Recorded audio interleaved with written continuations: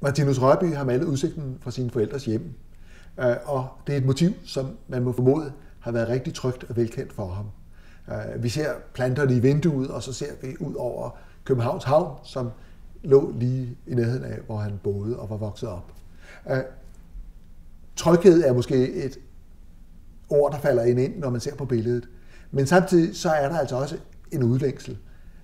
Vi ser på Københavns Havn, og den lå der, men det er ikke tilfældigt. Dengang foregik de fleste rejser per skib. Det var lettere end at rejse over land. Så når han ser ud på Københavns Havn, så ligger der også en udlængsel. Det var det, hans rejse ud i verden skulle starte. Og rent faktisk så kom han mere ud at rejse end næsten alle andre af sine jævnaldrende kunstnerkammerater.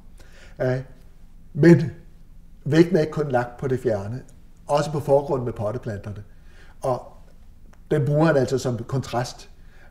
Og det er altså en helt anden måde, end Anna Petersen bruger i sit billede fra et drivhus i Bretagne.